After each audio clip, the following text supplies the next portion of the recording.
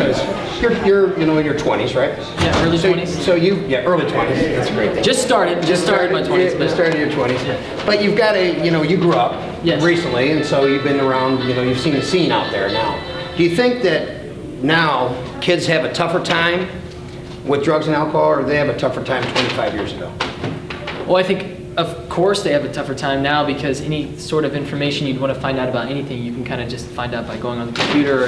Everyone's friends are doing things now, and like we were talking about earlier, it seems like the way that they're learning is happening at a lot younger of an age. I mean, like, I even talk to kids now about general life things that are 13, and they know way more than I did when I was 13. It's scary about everything.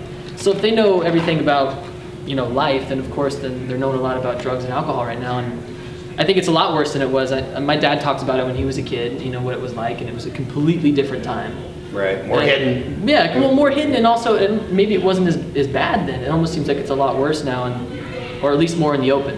In your opinion, what should we do with the children? We have Patches Pajamas out here today, and we're educating the kids, and you're going to do a reading.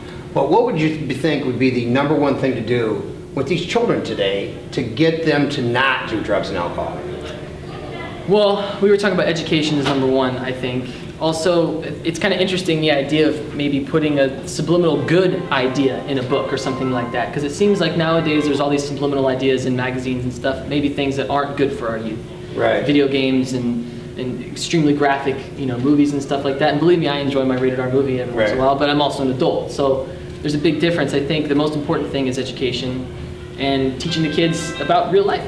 Cool. Things that happen in real life. Well, I've listened to some of the music. Being that I'm older, I'm not, I wasn't born a fan, but I have since I've researched you on the internet. And I noticed that your music isn't drug involved at all. It's almost nothing but positivity. Positivity. And so maybe we should write a song to help the kids. I think we should. Off drugs. I think we should. I love writing, so we'll do it. All right. Thanks. Thank you, guys. Thank you very much.